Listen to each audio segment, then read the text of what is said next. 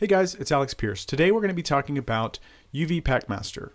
UVPackmaster is an add-on for Blender, and you can find it by going to UVPackmaster.com. You can go to For Blender, and then you can see sort of what it does here.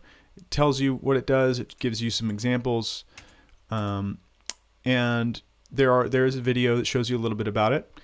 And you can also get support, and there's a lot of great information at his website here, so definitely go check that out. You can also get UVPackmaster at blendermarket.com, and if you use the link in the description, I will get 10% of the purchase. So it's a way that if you want to buy it and support me at the same time, that would be appreciated. It also lets him know that you found his add-on because of the video, which is also it's also great for him.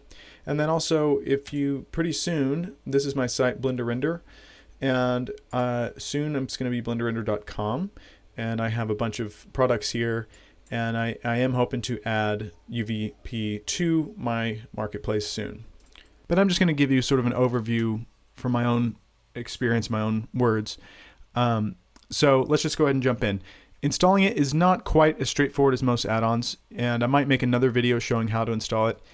But basically, once you have it installed, then when you go to the UV editing tab and you are in edit mode, you have this add-on on the side on your in menu over here, and then you have all these different options. Now there's a lot of options, but we're just going to be talking about some of the main ones I use today.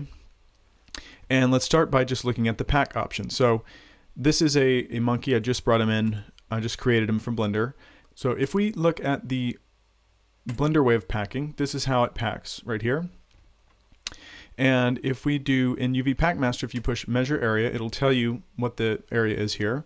So this is 0.596, which means it's 59.6% of this area is being used. Now if we try UVPackmaster, if we push pack, you can see it got to 0.604, which is now 60.4% of this area is taken up. So that's a lot better. And then if we go down into heuristic, this is for the pro version of UVP. Enable heuristic, enable advanced. And now let's see what packing does. And you can see what the heuristic does is that it continues to try to find a better way to pack these. And it will keep going until I push escape. So I'm just going to let it sit here for a minute. Okay, I'll go ahead and stop there. So right off the bat, you can see, okay, it can pack a little bit better. And this is not really the best example because this is the monkey is a weird shape. But let's say we have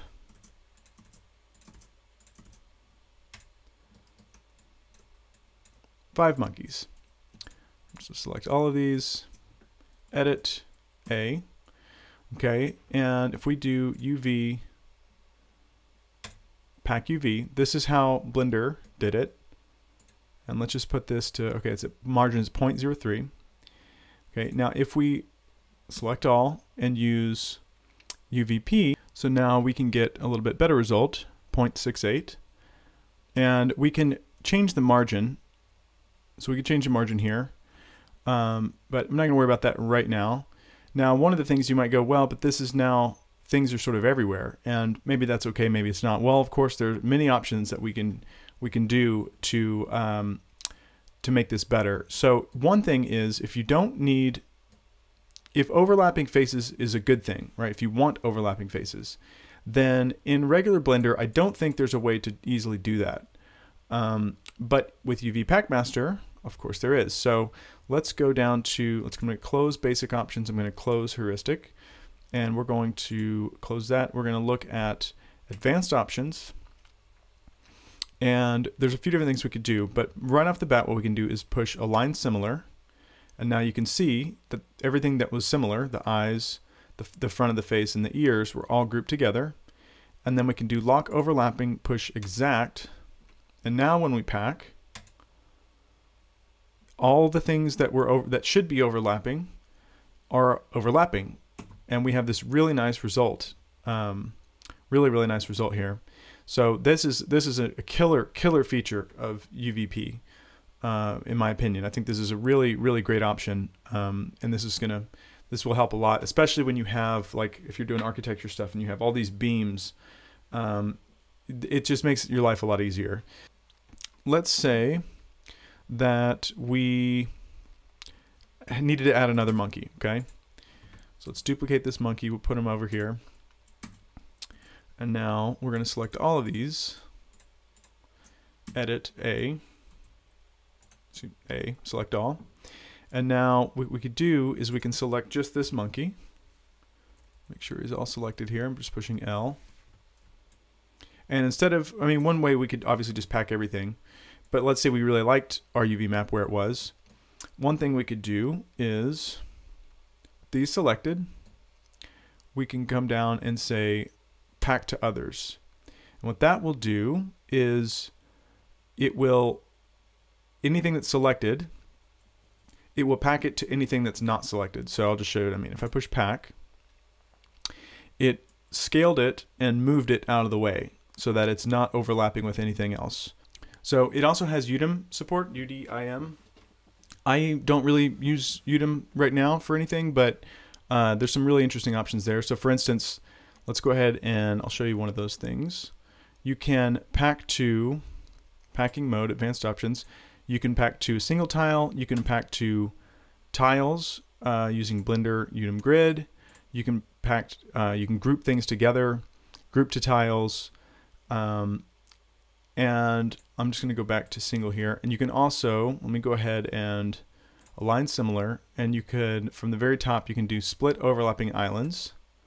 And then what that does, you can see what it does here. So all the overlapping islands are just moved, they're just split into tiles. And I'm just go ahead and back to pack. So you can also have, I haven't messed with it, but you can do presets. You can pack on your CPU or your graphics card, or if you have the Pro version, you can do all devices. You know, you can change things here. The if you don't want things to be rotated, say you're working with logos or text or something, and you want it to be, you don't want it to be rotated, you can do that. You can, let's see, one of the other things I like to do is group together, and then you can group by different things: UDIM tile, object, mesh part, similarity, material. So I like to do material. So if we do that, what's it say? Oh, sure, there's no material here. Of course not. But yeah, material is one I like to do. In this example down here, these three would be in 3 different spots on the map.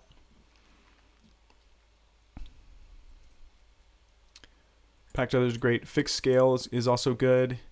Normalized islands is great for textile density. So if we read this, it automatically scales the islands before packing so that the average textile density is the same for every island, which is great. And then another one I use a ton is this packing box feature. So what the packing box does is, let's say that, so let me just, so you click enable and then you can do draw packing box. And then you can say, I want this area. I only want to pack in this area. So let's do this. So let's say I want this monkey. I'm just pushing L to select the linked part of that. I want to pack this monkey in this section here. So I can now go up to the top, do pack.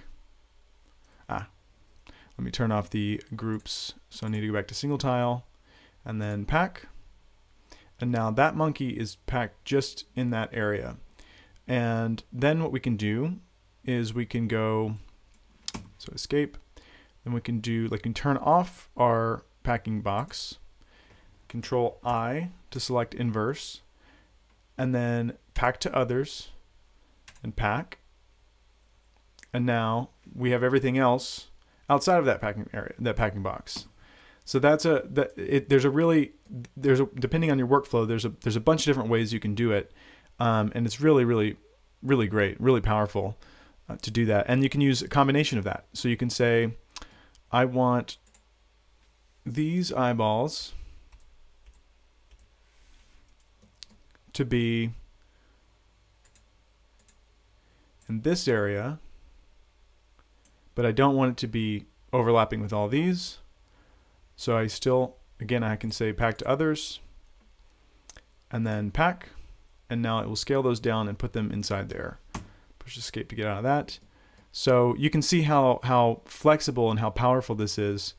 It's really pretty amazing. You can also, besides just aligning similar, you can also select similar. So I can push linked here and I could do select similar, and you can see all of the places that are similar, which can be helpful. So there are other options here: lock groups, manual groups, island rotation, non-square packing, pixel margin, which I think uses pixels instead of the regular padding, and yeah, and again, I don't use most of these, and maybe I should be. If you have any tips for me, I'd be happy to hear them. But yeah, this has been an overview of UVPackmaster. I hope it was helpful. And if you want it, you can go check it out. I'll leave a link in the description. Make sure to subscribe, and I'll see you in the next video.